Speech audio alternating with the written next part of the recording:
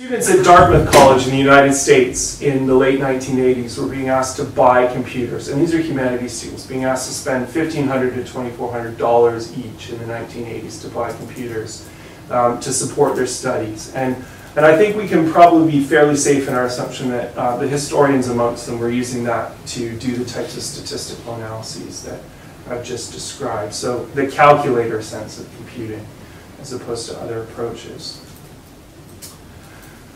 You're not going to probably be able to see this from the back, but I think the same is true here in the UK. And this is an example I got from one of my colleagues named John Stiles of a course that he was planning in 1987 at the University of Bristol.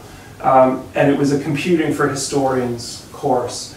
And in the outline, they decided they were going to split it into three key themes. The first was economic theory. The second was economic and social statistical analysis.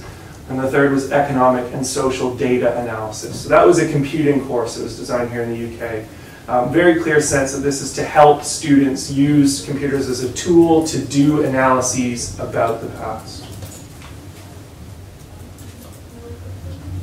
1980s, early 90s, we got a bit of a shift in teaching focus, and I think partly this is down to the rise of what we would call off-the-shelf software, which becomes more prevalent. You can readily buy statistical packages, so SPSS, some of you might be familiar with that. It's still used today in an updated form. We also get a number of database packages. And companies even begin to start advertising directly to historians when it comes to database programs. So I brought this book along because I was quite surprised to discover this. It's a book called History and Computing. Edited by Peter Denley and Dean Hopkin, and it's from, I believe, 1987. And in the back of the book is the ad that you see on the screen here. They're trying to sell you a piece of software called Superfile for all your database needs, which I thought was quite an interesting new market that the computing world is seeing in historians.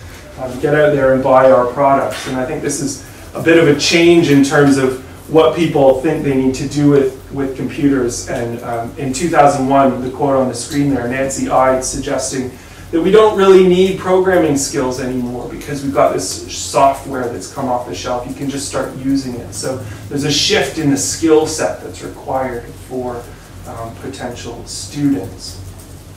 Now that becomes a controversial statement because, as you'll see shortly, we're still teaching people to program in these classes, or at least some people are. So not everybody's accepted that notion that we don't need to do it anymore. But I think actually one of the more interesting things that we're seeing here is that the change in what's being taught is not being driven by historians, it's being driven by Silicon Valley. So this is a change in what the computer can do, and historians are reacting in what they're offering students. We are not setting the curriculum ourselves, and I wonder if that's changed today, and we can maybe discuss that a little bit later.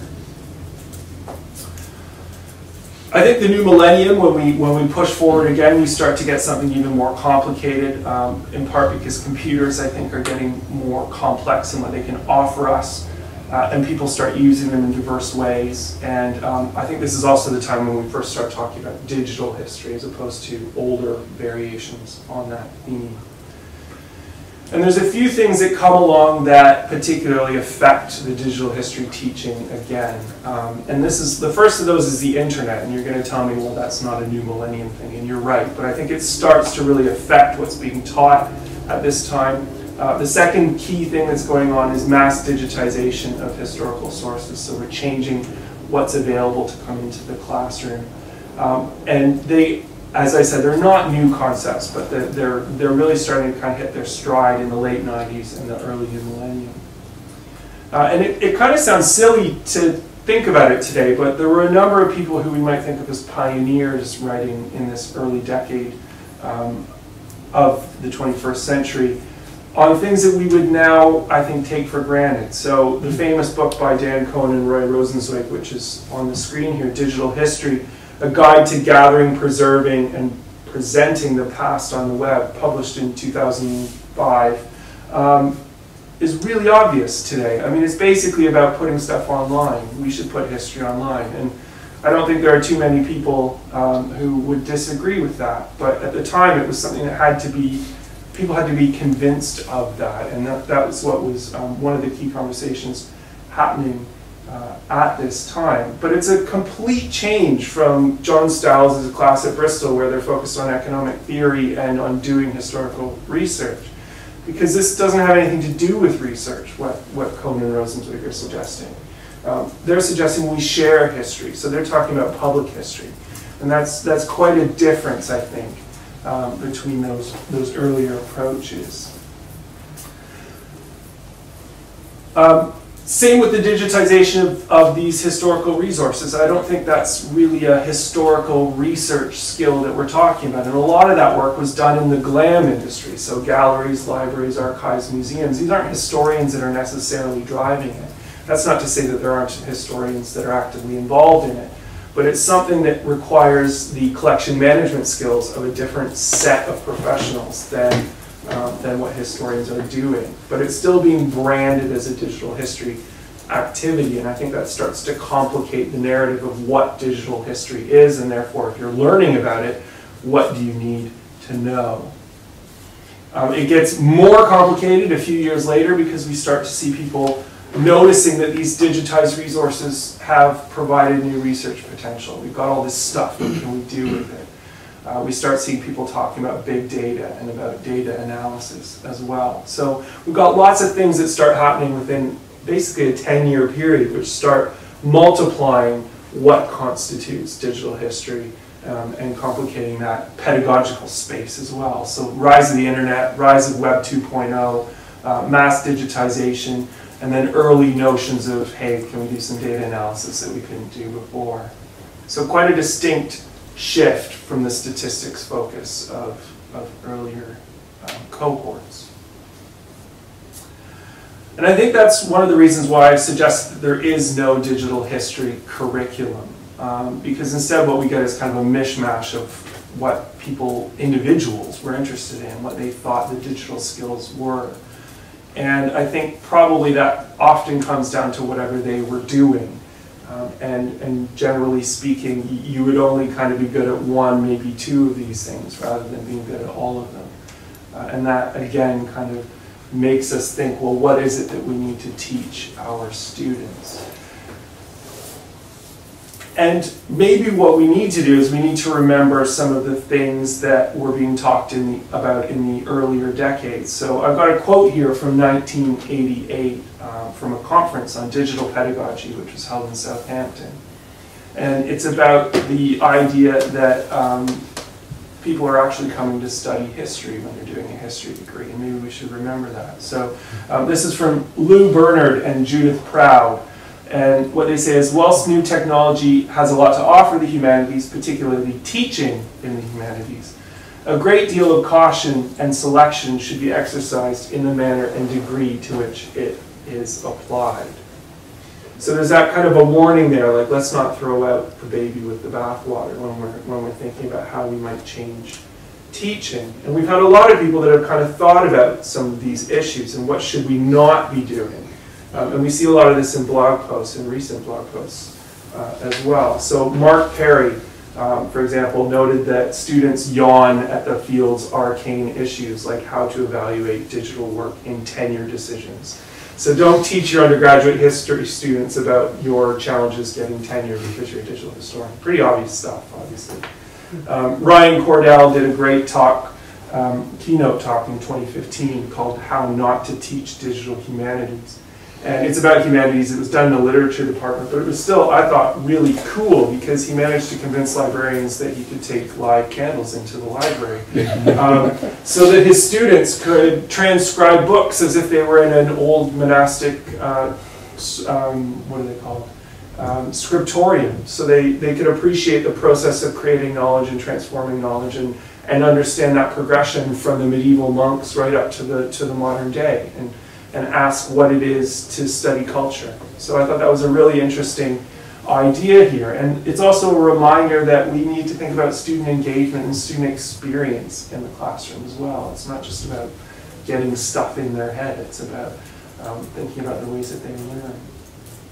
Andrew Goldstone as well, this was just in January of this year, had a great blog post on how fast we should be doing digital skills teaching, and this notion that you can't just cram it all in one class. This is something that has to percolate over a number of years and a number of courses, and have it be across the curriculum. So there's lots of good stuff in that gray literature there about what we shouldn't be doing, and we should take heed of that when we see it, and maybe share more often. Now, I'd like to switch focus a little bit, because I want to spend the rest of my time with you today talking about digital history syllabi and what was actually happening in the classroom. Syllabi are not the classroom, obviously, but I think they're about as close as we can get in terms of a written historical record of what was going on. So in order to build some understanding, I went and did a bit of digging, and I managed to put together a corpus of 126 digital history syllabi. These are only from Canada, the United States, and England, and they cover the period 2003 right up until this year, 2017. And what we've got is 83 unique courses and 43 that have been revised. Usually when they're revised, it's by the same instructor, but that's not necessarily always the case. Sometimes a few years down the line, somebody else takes it over. And I've done my best to kind of limit this to history departments, although sometimes it's difficult to tell. Now, these are all of the syllabi that I was able to find. They're not everything that ever existed, because I had to be able to find it in order for me to include it. But I think this is a pretty good coverage of what was available. At least in the sense that I imagine I've got a good chunk of all universities who ever offered a digital history course, even if I don't have every instance of what they offered every year. Obviously I don't have everything. Survivability really depended on whether or not an individual instructor decided to archive, self-archive the material, because universities generally don't want old syllabi online. It's confusing to students because they do the wrong readings or they get confused. It also makes it look dated over time. So it really depends who is putting stuff up. And as it happens, William J. Turkel, or Bill Turkel, at Western University in Canada, was by far the best at doing this. He self-archived every instance of every course that he ever taught on his research website. And actually, it was his class that I first took in digital history back in 2008, so that's where I kind of got into this as well. But he's unusual. As you can see here, nobody else comes close to this. The next closest we've got is Lincoln Mullen with 9, and he's in the United States. And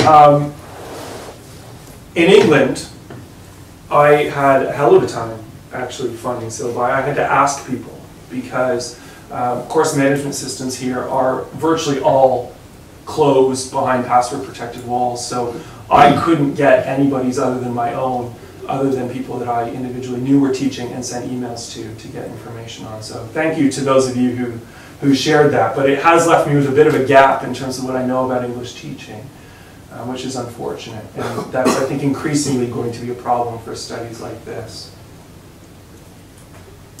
So the first thing I want to share, you can almost read that, USA, Canada, England. First thing I wanted to say, this is a male-dominated space, at least in terms of the people who were sharing their syllabi online. I didn't find any Canadian women who were doing so if you are a Canadian woman and you have them, let me know.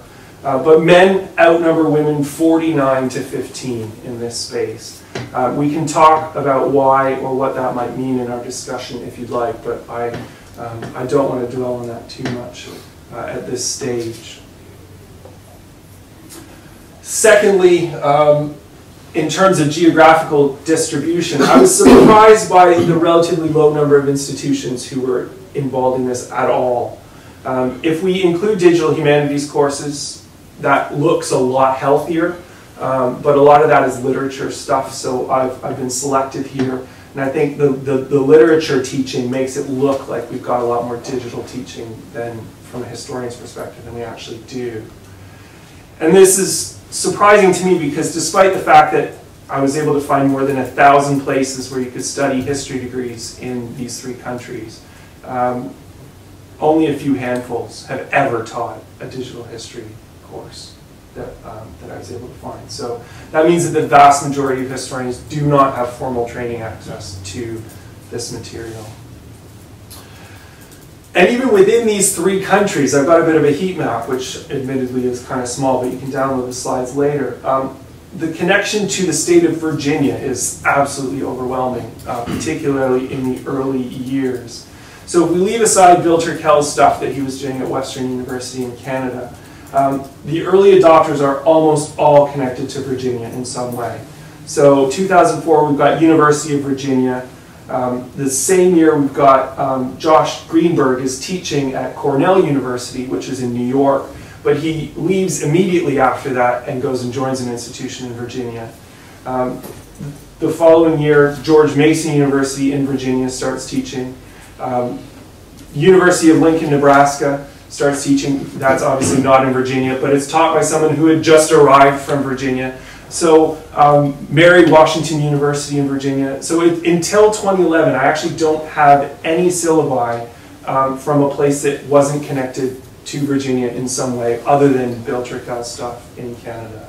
And that wasn't until Kathy Moran at NYU and then Tim Hitchcock at Hertfordshire finally started something different. And I may have missed things, but that connection to Virginia is just really strong and quite striking because it suggests a very small core of people who probably knew each other personally are having a huge influence on what we're doing. The biggest group in terms of one institution, the largest number of syllabi was George Mason University in Virginia, and they had 28. And this is the home of the Roy Rosenzweig Center for History and New Media, so perhaps that's not surprising. Bill Turkell at Western University. Western University had 26, 24 of those were Bill Turkell's. So it's pretty much a one-man show in that case. And in England, we max out at about 3, so a lot lower. I think a lot of that comes down to the fact that it's happening a bit later, or it seems to be happening a bit later. So. Again, that's something that we might want to talk about. Can we read these almost? Can you read those? Yeah. I also wanted to talk about who's not teaching it. And one of the striking things is that the research-intensive universities seem not to be teaching this stuff. The Ivy League in the United States, which is supposedly the cream of the crop, 4 of them are on there, which is pretty good. I think Harvard, Cornell, Columbia, Pennsylvania all have at least 1 class. The other 4 did not, so Princeton, Dartmouth, Brown, and Yale, or at least I didn't find them. Doesn't mean they never had one, but I didn't find them. That doesn't mean they're not doing any digital work, because I'm sure some of you know the Women's Writers Project, for example, had been running at Brown for many years. But that's not something that was, I believe that was a literature initiative, and therefore I don't think it was something that was directly engaging necessarily with the historians, so maybe that's why they didn't have a course on it. Canada is not doing nearly as well as the Americans in terms of the elite universities, so Western University is the only one that shows up there. The classification there is called the medical doctoral universities, so these are the ones that tend to do the majority of PhD training. And then in England, we have not a single Russell Group institution who is offering one of these courses, at least, again, as I said, as I was able to find. I think that's a problem for a couple of reasons, because I think generally these so-called top schools disproportionately feed people into the future professoriate, so we've got potential sustainability problems. This stuff isn't going to filter in unless it starts being taught where people are going to become university lecturers. I think it also suggests that the vast majority of universities still don't see digital history as something that's central enough to what they do to bother to put this onto their curriculum. And again, I think that has implications for future growth for the field. So I suppose there's one of our problems that we can think about, is that this stuff is still not being widely taught.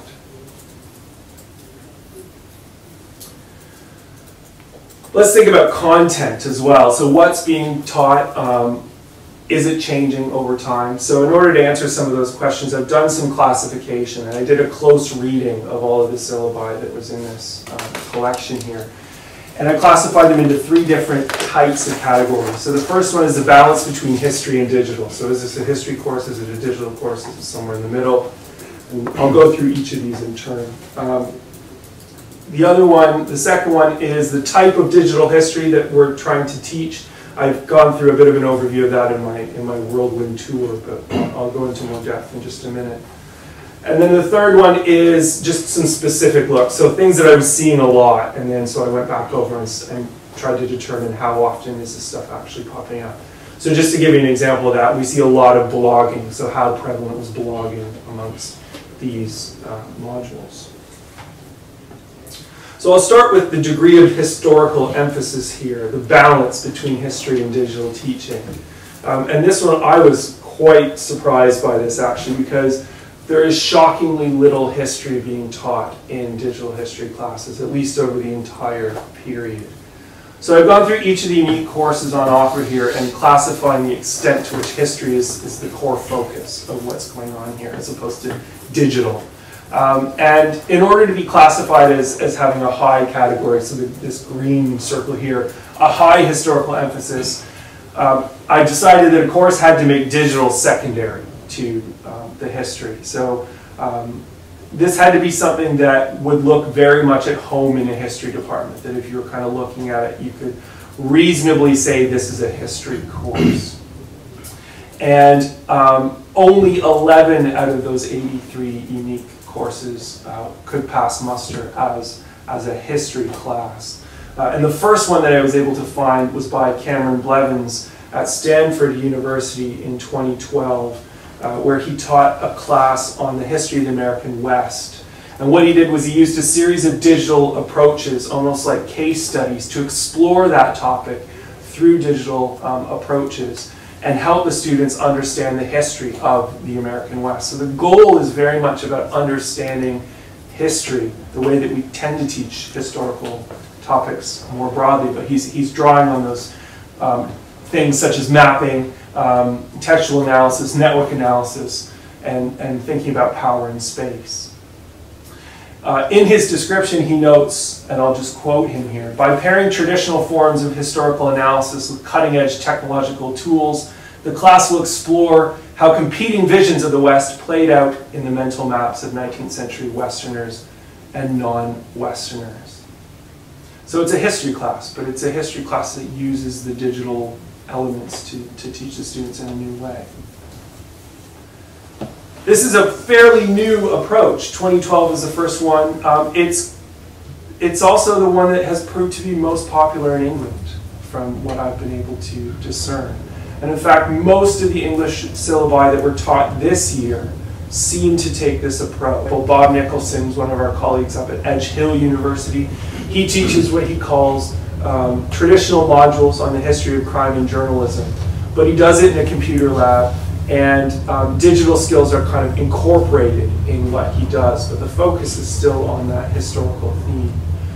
One of Justin's colleagues, Lisa Smith, also a historian, she's Canadian by right and by birth, but she's teaching here in the UK, and she's got a class called the Digital Recipes Project, and again, it's focusing on the history as opposed to necessarily the digital, but it's definitely embedded in what she's doing. And it's interesting because this recent development of history first really kind of goes back to what was going on in the 1980s, when historians were using it to do history, to do research in a way that wasn't necessarily the focus in the middle period, as I'll discuss. And I was kind of reflecting on, well, why is this happening in England? Why is this a focus in England? And I suspect it might be down to some of the pressures that English scholars face with regards to publishing and things like REF, where people in North America will tell me there's tons of pressure to publish, but I think my impression as a North American is it seems to be more constant here. You spend your entire career under pressure to keep publishing, whereas I've seen many profiles of North American scholars who got their tenure and kind of decided to stop publishing for a decade. So I wonder if that continued emphasis on research in the English system has translated into the classroom as well. And I think also my impression coming here, having done my undergraduate in Canada, my sense is that the undergraduate students in history degrees here are taught almost like researchers in training in a way that they're not in North America. In North America, a history degree, I think, is more likely to be seen as a way of instilling good citizenship and empathy and living and creating an understanding society. So there's a different view about what the purpose of a history degree is. But I thought it was interesting to point out that this seems to be a fairly English phenomenon, particularly because here we are in England. In terms of the moderate category, the red one next to it here, these are courses that have some kind of a historical theme, but more of a digital emphasis. So it's swinging slightly more to the digital side of things. And this becomes much more common about 2012. It's also much more likely to be an American approach. This is much more common in American classrooms. And what I found really interesting about this is that these themed classes overwhelmingly were adopting local history topics. And it was more likely to be a local history than something of interest to the instructor. So they're not even using their own research interest. It's like, let's do the local history of this area and put the material online. So I've got a few examples of this. Leslie Madison Brooks, 2014. She's at Boise State University. And the students had to create a local history of what she calls the Central Rim neighborhood. And this is the neighborhood where the university happens to be. So they're creating an exhibit that tells some of the local history. And we see this time and again. Adina Langer, Atlanta Beltline at Georgia State University. So the Beltline being the ring road around Atlanta. So the students are focusing very much on that local history of where they decided to go to school. And there's a great example as well. Fred Gibbs, who was one of my former colleagues on the program and historian, he moved to the University of New Mexico in, I think, 2013. And when he put on his digital history course, decided to do that local history thing in his adopted city of Albuquerque. So it had nothing to do with his research interest at all, but it was, let's find something that we can all connect to. Even more local than that, I found 3 examples of American universities where they were challenged to research their own university. So we're not even leaving campus. It's let's research us. And one of them in particular, Ann Mitchell Wisnant in 2014, had the students dig into the white male personas who all the buildings had been named after. So let's understand all these old dead white guys who we've named all the buildings from. So that really kind of interesting local focus of American digital history. I only found one class that had historiography in the reading list, but no theme. So they're using historiography, but no obvious theme to tie it all together. I call that a low emphasis. And I think the most striking thing for me is that 40 out of 83, nearly half of these, nothing obviously historical in them whatsoever. And this is despite the fact that these are targeted at historians. So there's a really interesting thing going on there, because what we're getting is a message that digital historians don't teach history. And we might want to ask ourselves if that's a good thing or not. The second set, classification, is looking at what type of teaching are we looking at here. And this is what form of digital history are we interested in. And it's possible at this stage for you to have more than one. So these don't equal up to 83 like the previous ones. So you can have your tone in a couple of things here. If we look at this kind of chronologically between categories that became popular over time, I'll start with the quantitative side of things. Cliometrics and quantitative research methods. So this is very much the statistical stuff that we were talking about from the 80s and the 90s and even earlier than that. And emphatically, this is not being taught in digital history courses. And in fact, I only found rudimentary statistics in 3 out of 83 courses. 2 of those were offered by conveners of this seminar. And they're not even central to what's going on. I mean, they're almost throwaways in the fact that they're there. So James Baker here, University of Sussex, includes Pat Hudson's History by Numbers on his reading list. As far as I'm aware, that's the extent of how far he's gone into it. You can correct me later if we're wrong. But that's one of the success stories of engaging with quantitative history. Melody Beals, who I believe is listening to us from California, she's also one of our conveners.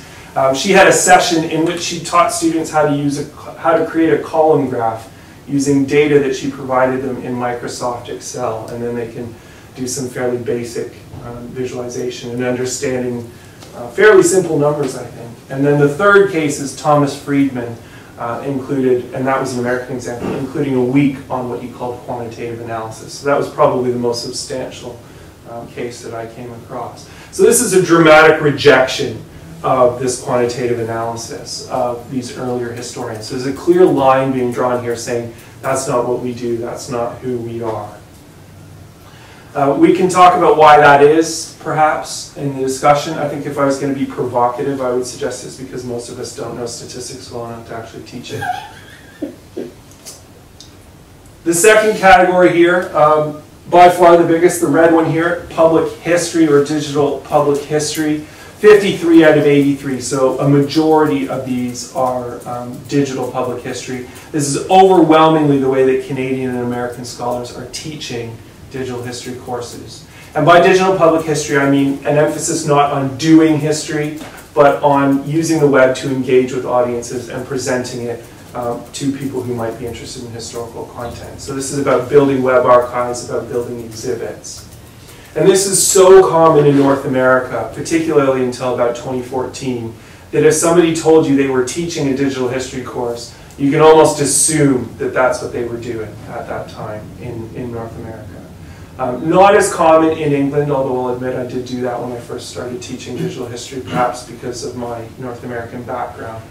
And again, I wonder if that's again because of the pressures of the ref and the way that English historians see themselves as principally as researchers, and students are researchers in training. And the people that do the public history work maybe aren't the same ones that are working within the history departments, and therefore that's not trickling into the system in the same way. I don't know, that's just speculation. Despite the fact that everybody seems to be doing digital public history, at least in North America, they're not all doing it the same way. So there is quite a lot of variation within individual modules. Some of them focus very much on web design, so how do you do an effective website, particularly if we think 10, 15 years ago when it was more difficult to do web design and you had to know a lot more than you have to know today. But then on the other hand, we've got Bill Turkel had a class that he ran a number of times called Interactive Exhibit Building, which is again public history, but it was focused on, it was part of a public history MA, and it was focused on teaching the students to build interactive museum displays. So using physical computing devices, teaching them how to program these things that would do stuff. And this stuff could be beeping or moving or a light turning on or just something to go beyond that notion of a museum text panel that is completely uninteractive. So still public history focused, but very different than the web design skills that you would be getting in other courses. The third category here in the middle, the yellow one, 24, this is building tools. This is a category where I've included two different things here. So both programming, so learning to program so you can build a tool, build some software of your own, and courses that talk about programming in a way that suggests maybe you might want to do this. So this is about the process of creating a digital tool that will do stuff to stuff and give you a result. On the fourth category here, the blue one, data analysis. Data analysis is more about using someone else's tool. So there's a difference there between are you going to build it or are you going to use it? And there's implications there about what type of a digital historian I think you are. More common to see the data analysis than the programming. And I think maybe we can suggest that that's because it's easier to get students to use other people's tools than it is to teach them enough programming to create something viable and useful within the amount of time that you get for a course. But the fact that 24 out of 84, so about a quarter of these courses are teaching or talking about programming, suggests that Nancy Ide's claim from 2001 that we don't need it anymore has been rejected by a significant number of these educators. The tool using, one of the things I would just to pick up on what I said earlier, one of the things I would say is perhaps problematic of this is that they tend to be quantitatively based, but we're not teaching the quantitative skills to interpret these responsively, because only James has any quantitative, or Melody has any quantitative skills on their courses. So we're teaching people to use tools without teaching them how to interpret the results. And I've used this example before in this seminar, but Rebecca Kozner's been writing about what she calls trusting others to do the maths. And this is, of course, used pejoratively towards digital humanities scholars as just assuming that the mathematics are all right and that I don't need to know that stuff. And I think that's quite alarming, actually, when we see the extent to which some of this stuff is being taught. Digital tools actually become the mainstay by 2013, so they're really starting to replace those public history courses that I described a minute ago. So we've got shifts happening here. So we start in the 80s, we've got the numbers, we end up with a large emphasis on public history, and we've got a shift then coming into these digital tools. So there's a change happening over time.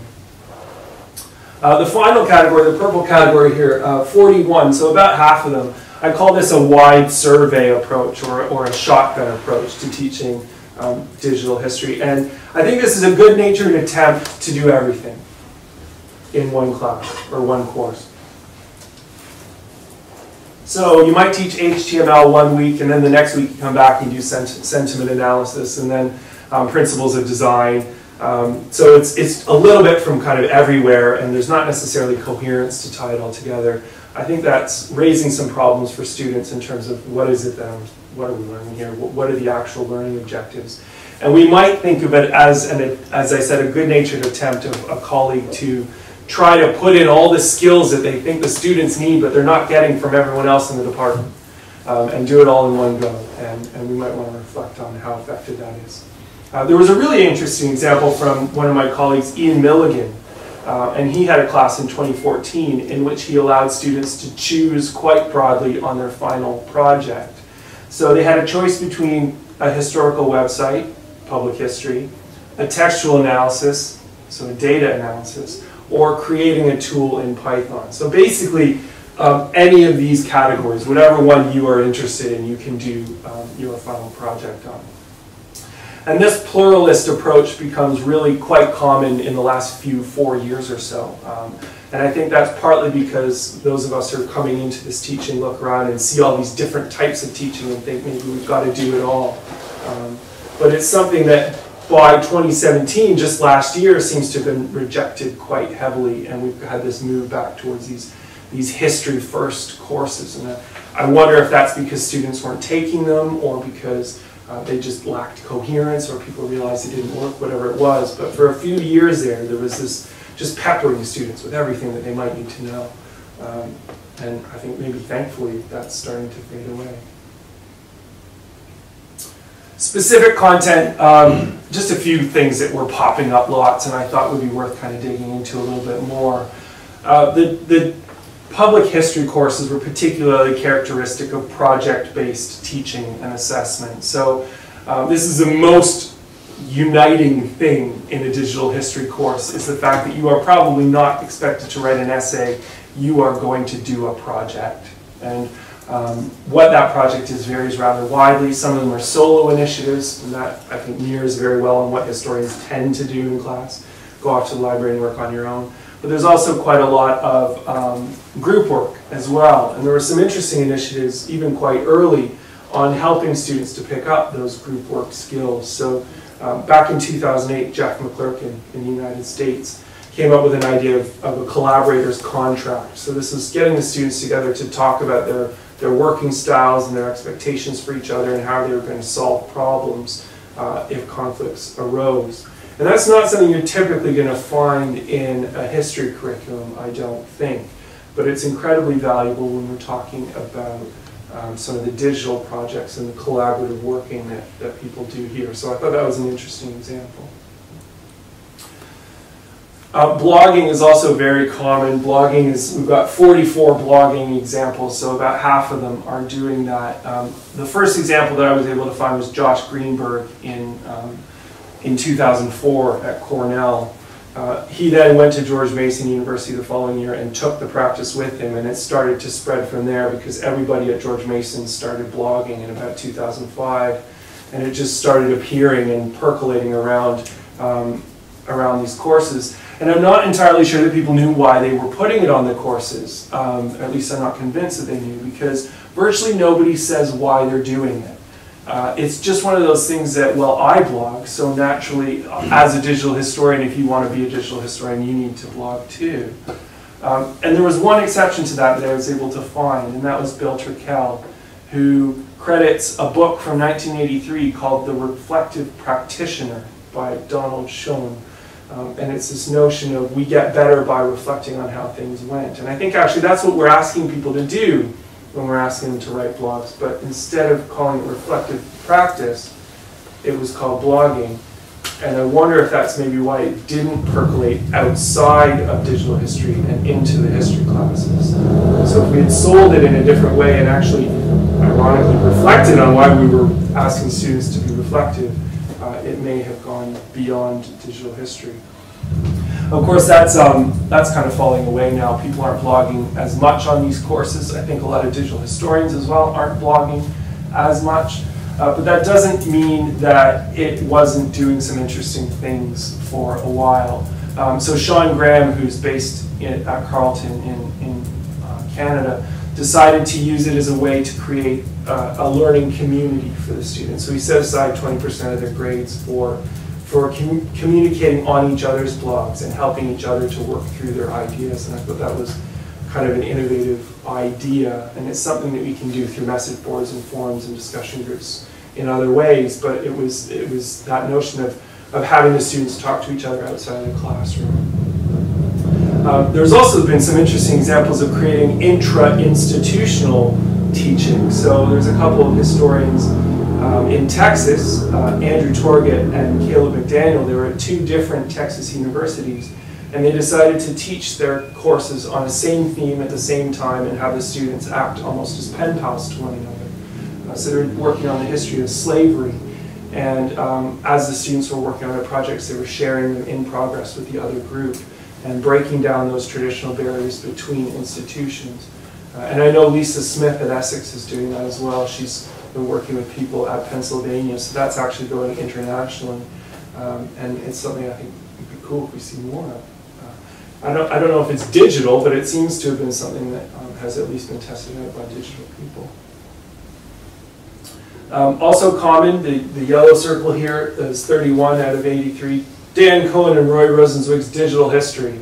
The book is on a lot of syllabi, and this is despite the fact that I think it's now quite questionably useful, particularly if you're not teaching that digital public history style, because it's really just about how to put stuff online.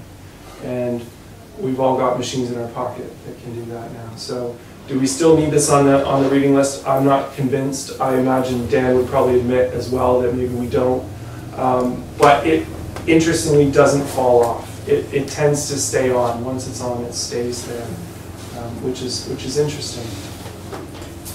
And then the last category there is just historiography. And historiography would be the mainstay of the history course generally, but only a quarter of these courses had any historiography on them, which again is this notion that digital historians don't talk to historians, which potentially is a problematic message to be sending to the students, that we're the only ones in the history department who aren't talking to historians in the traditional way. And instead of these historiographical journal articles and books, instead what we see is blog posts and technical readings and generally free stuff that's available online. Free seems to be quite a common theme. So just to kind of tie this up and bring it back together into a bit of a trajectory, because I told you I was going to tell you a history, and the history needs to have a narrative arc to it. So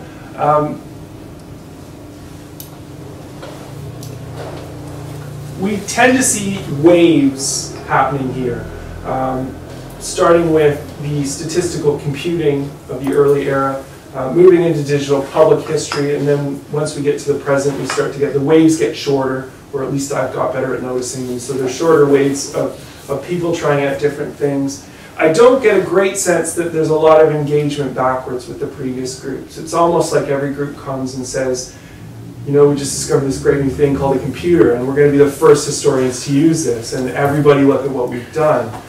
And this, I think that's a problem. I mean, I call this the eternal present problem, that everybody thinks that they're coming to this new. And that cuts short the long conversations that our colleagues are having in the rest of the historical profession that go back decades, and we just don't have that tradition, which might be problematic.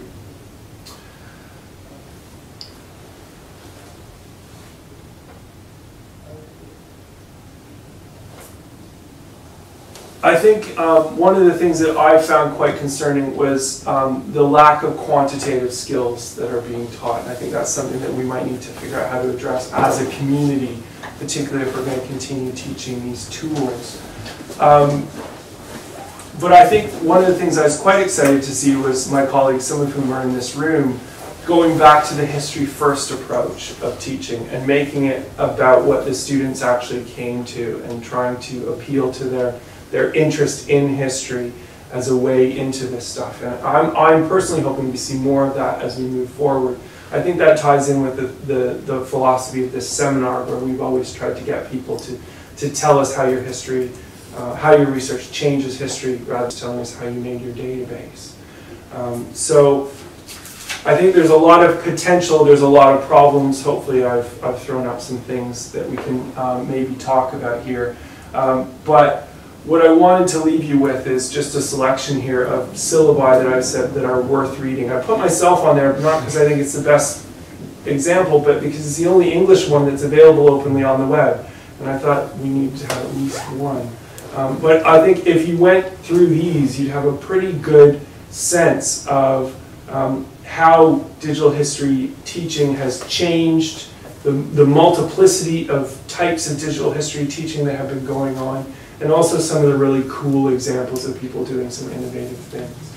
And I wouldn't have put my own on there if everybody else had put theirs up on the internet. So I'll leave it at that, but thank you for your attention, and I'd love to hear some of your thoughts and some of the things I'm totally wrong about, because I'm sure there are some.